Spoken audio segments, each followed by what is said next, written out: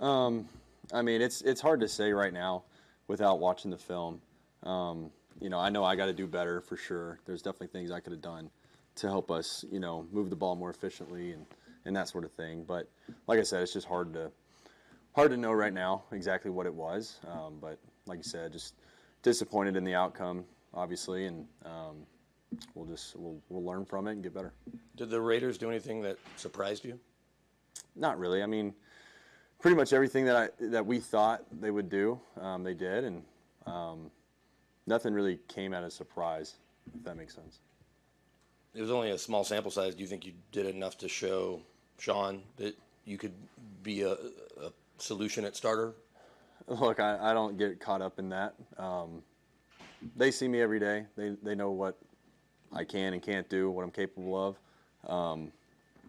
My job is to work as hard as possible, be a good teammate, and do my job. So that's not really for me to speak on, I guess. Well, and then one more before how did the team, I guess, rally around you over these last couple of weeks, which were certainly unique with how you got your starting gig? Yeah, I mean, unique situation, but at the end of the day, this is the NFL, and things happen all the time, week in and week out, and you have to rally around whoever's on the roster and playing. And I've been very fortunate enough to be on this team this year. A bunch of incredible human beings, both player and staff, all the way around. Just a lot of fun to be in this building every single day, be with these guys, play with these guys. I just wish I could have done a little bit more to help those guys out. Did they give you any pressure if you didn't expect or unique today? No, not really. I mean, everything that we thought they would do, they did. We just didn't execute good enough. How did you feel a win in these two games, and did you hope at least you left an impression? 1-1, you wanted 2-0, and that ninth win I know mattered to you.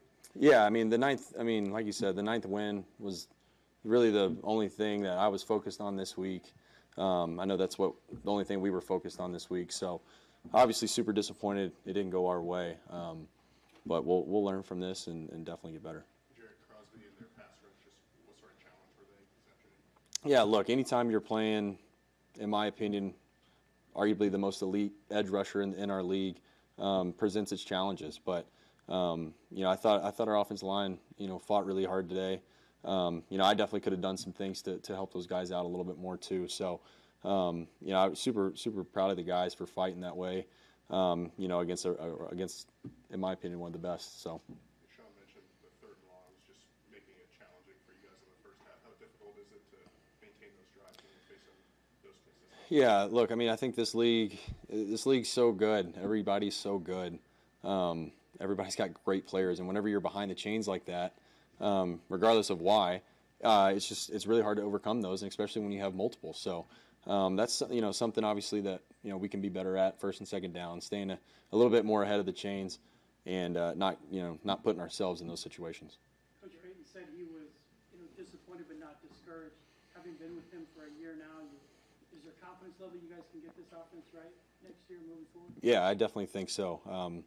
Anytime you come into a new situation with a new coach or new coordinator, whatever it may be, there's always going to be some bumps and bruises along the ride. So just kind of working out some of those kinks in the offense and making sure guys know exactly what's going on, and being able to do certain things within the offense.